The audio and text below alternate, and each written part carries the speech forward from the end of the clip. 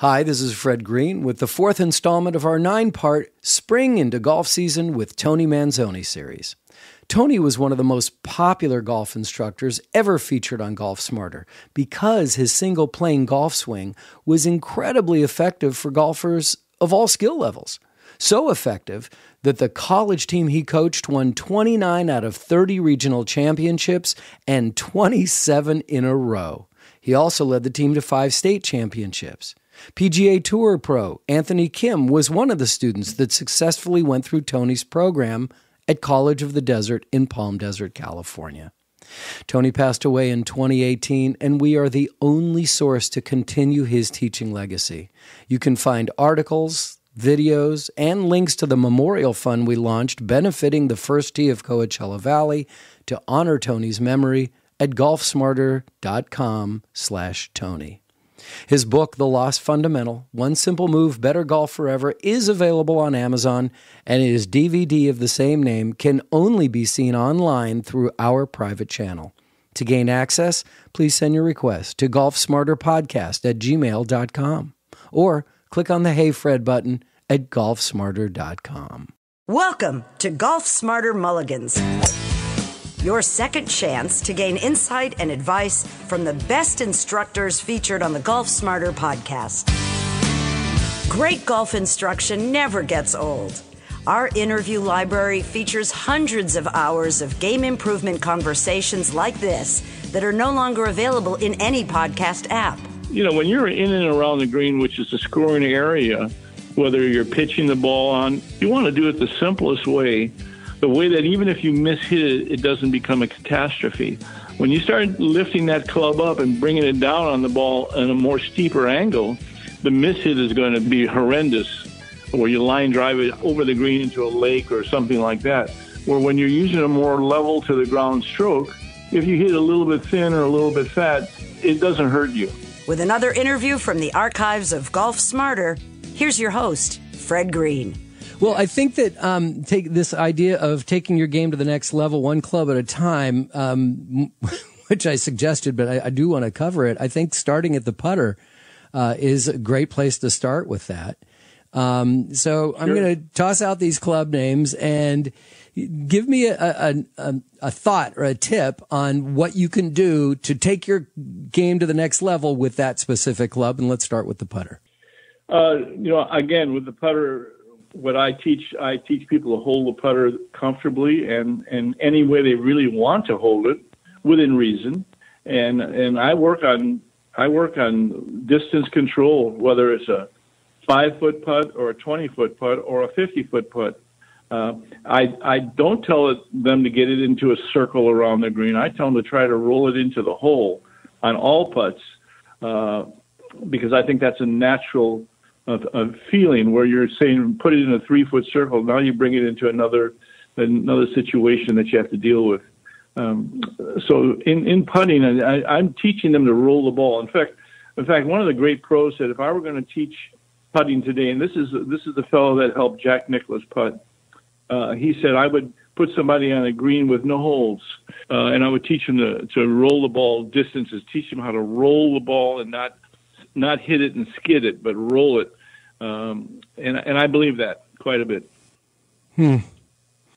So I actually want to go to a different club that I saw a video tip that you did that I've used ever since, and I'm going to go to the 8-iron for using it around the fringe to get the ball onto the green. Using your 8-iron as a putter. Yeah, Paul Runyon was the first guy that really did this, where he would take an 8-iron or a 7-iron or a 5-iron, whatever, depending on the distance you had to cover, and he would take the heel of the club off the ground so that he could get the shaft in the same alignment as your putter, and he put his hands on it on the length. So in some cases, if you had a 5-iron, he'd slide his hands down near the metal, but so that he was replicating standing up with his putter. And then he used a putting type stroke. No, not exactly. The club had to come up a little bit, but he used more of a one-lever stroke opposed to cocking the wrist or doing anything like that. And the idea is to find out how far on the green you had to land the ball, and then let it release to the hole. So if you were up close, you'd be hitting an 8-iron or 9-iron, or even maybe a pitching wedge. You wouldn't use this with a sand wedge; it's too much loft. But that's a much simpler way to chip. Most people will pull out their sand wedge or pitching wedge and use it all around the green when they're chipping. I'm not talking about pitching the ball; I'm talking about chipping it. And that's a much more difficult shot, much more difficult. Yeah, it is. When I was telling you that this 80 that I shot the other day, I had 6 one putts on the front 9. I was 1 over par after 9. I only had 1 birdie, but so that means I was coming up short on my approach shots, but I was getting it close to the hole.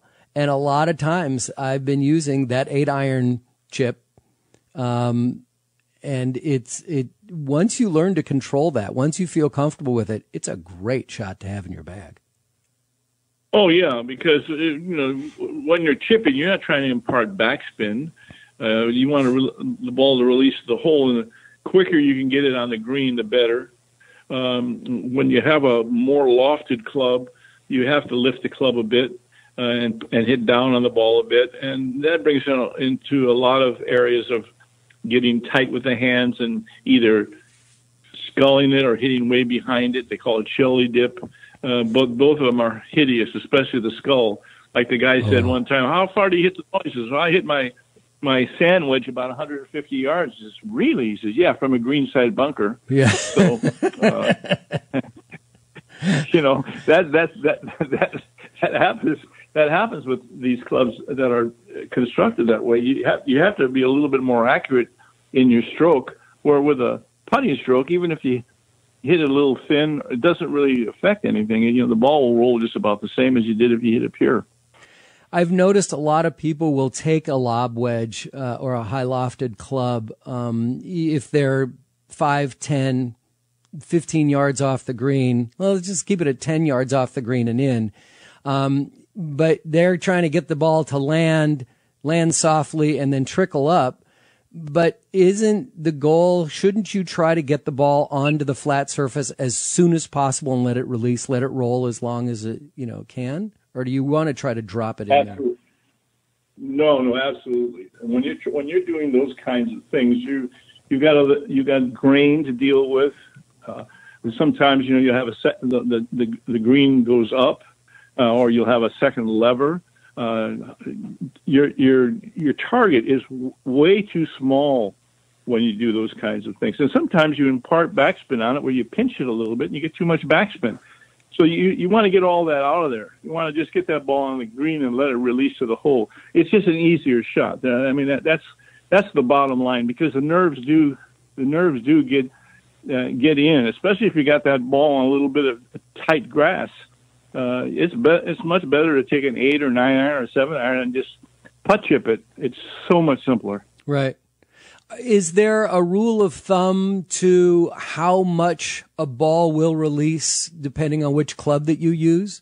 Like if you're using the 8 iron versus a pitching wedge, and you're chipping it up on the green? Sure. Let's just say that let's say we're going to land the ball a yard or two onto the green. If you land the ball a yard or two on the green with a 7 iron, the ball is going to release a lot farther than it does a 9 iron, unless you're hitting it harder. But if you're consistent in your stroke, the less loft you have, the more it's going to release. So you don't. I don't just use the 8 iron when I chip, because if the pin's way back and I'm in the front of the green, I'll take a 5 iron and do the same thing, because I know that my target is still going to be where I want the ball to land is going to be the same as if it was an 8 iron or a 9 iron, but the ball is going to release farther because I have less loft. So it's really about where you want the ball to land, and then you decide which club to use from there.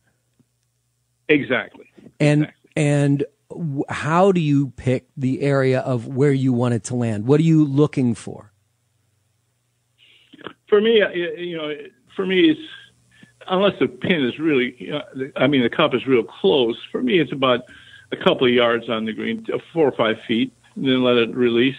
But again, my target might get a little closer to me. if it's a short chip. But again, my landing target is always close to me, opposed to if I had a sand wedge or a lob wedge in my hand. Mm-hmm. Mm-hmm. That just makes it easier.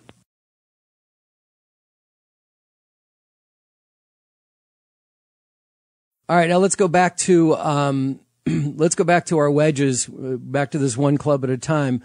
Let's go, I guess, with your lob wedge. If I carry a 60 degree, a 57 degree, and then a 52, and a pitching wedge, about a 48. So I like to carry a bunch of wedges with me as opposed to carrying a lot of hybrids or fairway woods. So the lob wedge, what can you do? What will that help you do to get your game to the next level? And should you be practicing with a high lofted club like that? Well, the lob wedge is strictly for hitting the ball high and soft. So it's a shot where you want to, you're above the green, below the green, and you need to throw it up there, but you don't want it to release. That's what the lob wedge is for. Because of the loft, you can go at it with a little bit of speed, and the ball will just go higher. And that's shots you should practice a lot because there are times you need it.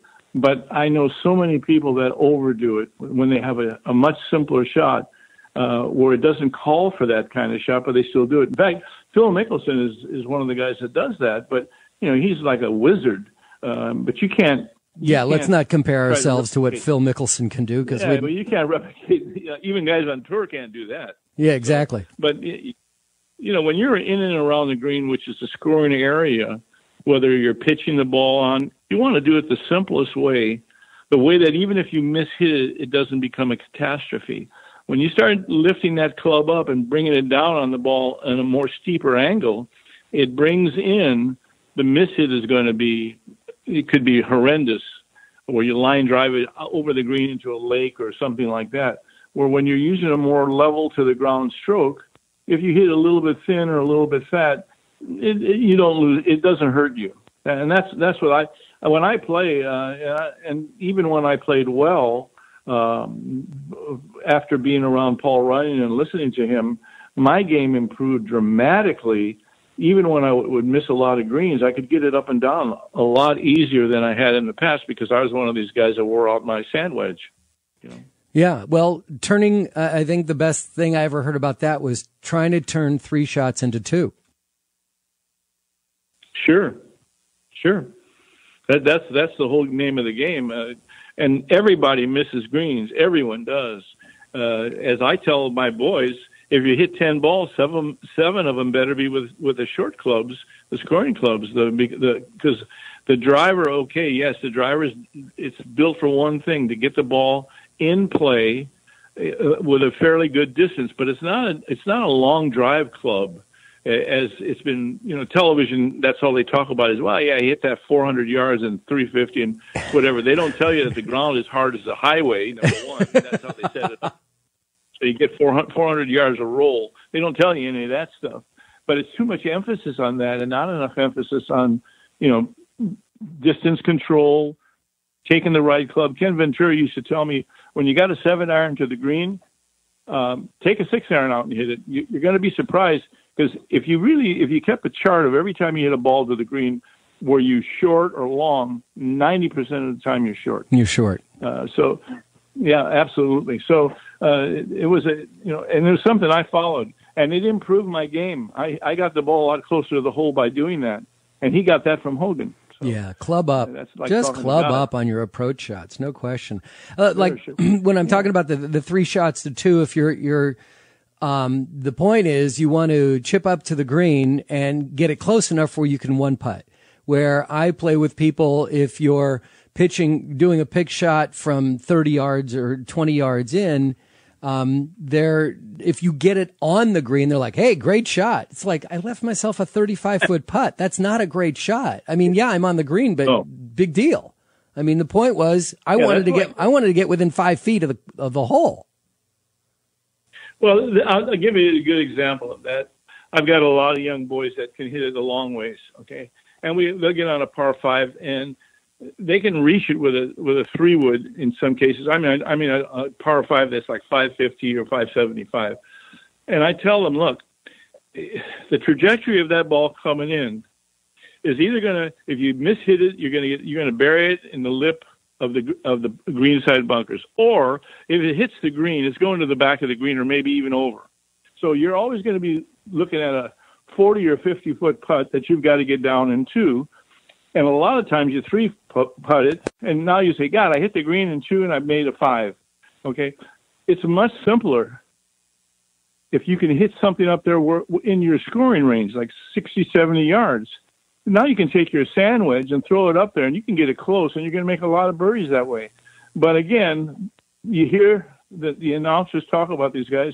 Well, Bob, he's got a 7-iron. It's 225 yards, and so these kids, that's what they're trying to do. It's insane. I think that the broadcasters of golf, some of them, not all of them, but some of them have hurt the game so much because, first of all, we don't get the ball that the pros play with. Believe me when I tell you that. That ball is custom made to their swing. So they got a hot ball. And that's why a guy like the guy that won the Masters, he's got an 8-iron out and he's hitting it close to 200 yards. Come on. Sergio Garcia. Yeah, Sergio. Come on. That's not possible unless that club is jacked up or the ball is jacked up. Interesting. And that's the reality of it. I mean, these guys aren't any stronger than Ben Hogan or guys like that. But the ball and the club they're using is they're juiced up. Mm-hmm. No question about it. Yeah.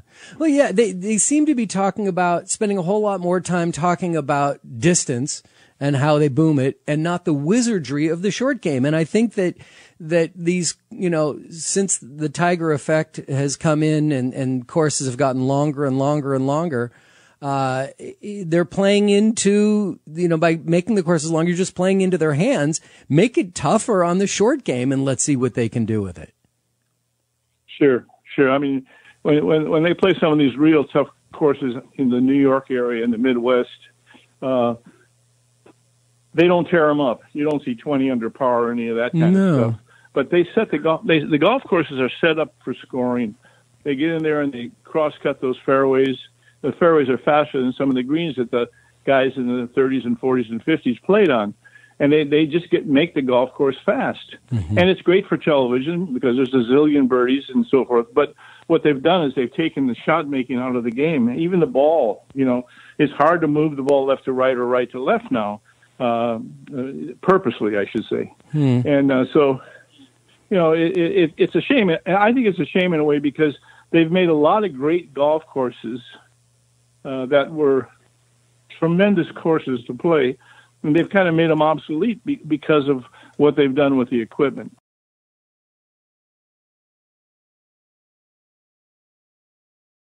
And the other thing that kind of makes me crazy is they're customized these courses for a tournament that may happen once a year at best or once every 5 or 6 years. And so that means they're customizing the course for 0.0001 of the amount of golfers that are going to play that course. But it gets TV exposure. Oh, that's one of the things that irritates me more. I have a lot of clients that belong to very posh golf courses. And these courses everyone's looking to get more members. So what do? Well, we've got to get a younger group. And, the membership's $300,000 or $400,000. There's not too many young people that have that kind of money to throw around, but that's what they get in their heads. So now they put a set of what they call the championship tees, and they're so far back on the hole.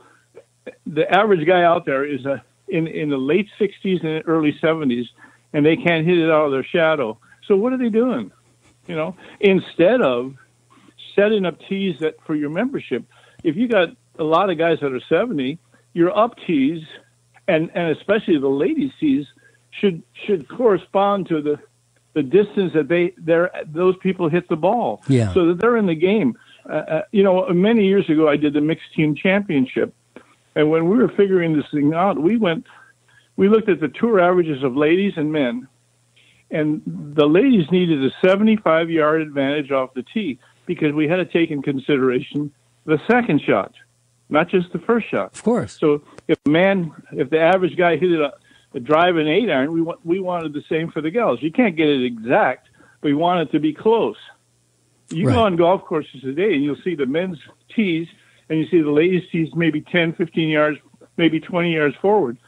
That's just insane. Now you got these gals out there. They're beating driver 3-wood with no chance of getting there, and they're hitting 5-iron on the third shot on a par 4. That takes the fun out of the game, and it's an unfair challenge. It's an unfair challenge. Well, I think that was the whole point of play it forward, right? Exactly. If you want to get people back into the game, they've got to be able to. I'm not saying make the golf courses easy. I'm just saying make them fair for the person that's playing. Right. Okay, and you can't do it exact, but you can do a lot better job that's being done. I can tell you that. And if Joe Blow or his wife can every now and then get it in the low 80s and hit a green in regulation, changes everything in their mindset. But if they're out there and they're shooting in the hundreds and it's arduous, they're not going to want to do this all the time. No. See? No. So it deflates everybody. You know, we all have an ego. Yeah. And let's not even call them the ladies' tees. Let's just call them the forward tees.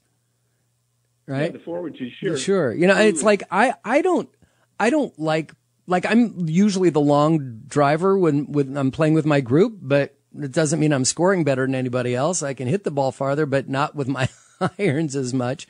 And I think the whole point of play it forward is that, like the pros, you should have an 8-iron or less for your second shot. So absolutely, move it up. Let's just say you're a short hitter. Okay, so a short hitter, you should probably be hitting a drive and maybe a 5-iron rescue club or 6-iron rescue club. But when you can't reach the green in 2 on any par 4, then you're hitting too far back. The tee isn't right for you. You've got to move up.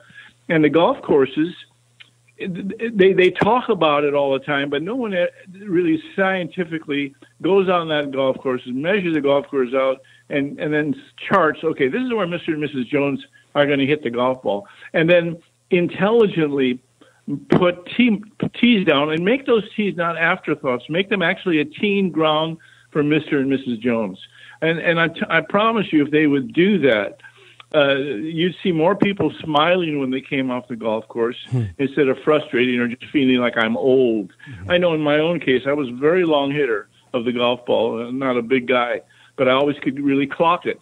Now that I'm 8-0, which I can't believe, but I am, I can't hit it that far anymore. So, you know, my best drive is 230, 240, sometimes 250. Wow.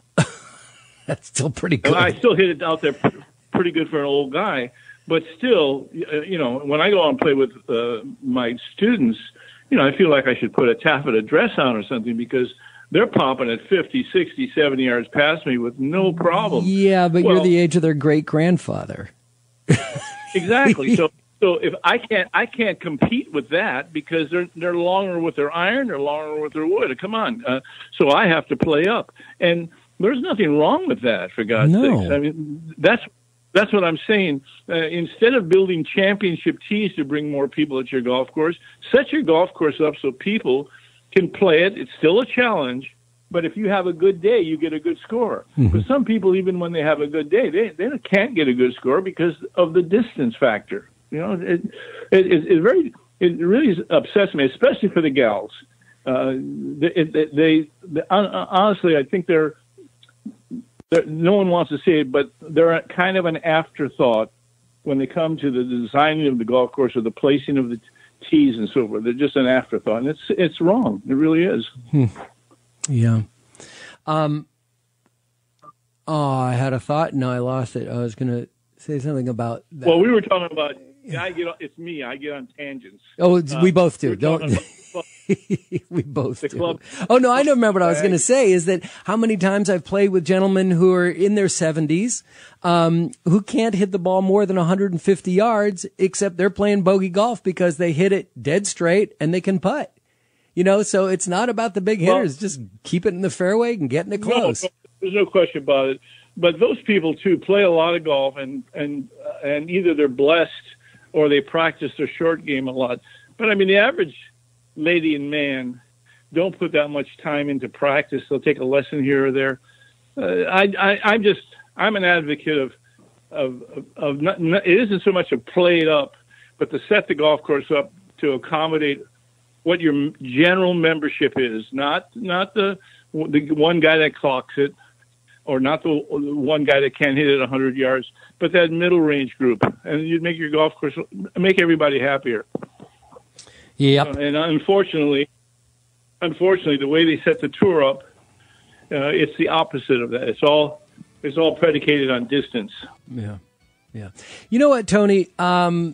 We have so many more clubs that I'd like to cover about, taking that to the next level, like the sand wedge, your long irons, your hybrids, your fairway drivers or fairway metals or fairway woods, whatever you want to call them, and your driver. So can we do, as we have done many times, can we do part 2 of this for next week's episode? Sure, I'd love to. You got to put a muzzle on me at times because... No. Instead of the muzzle, I'm just going to let you go longer. We're just going to go on longer. That's all.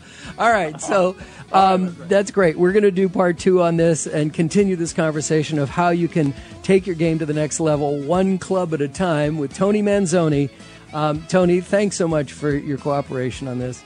It's always my pleasure.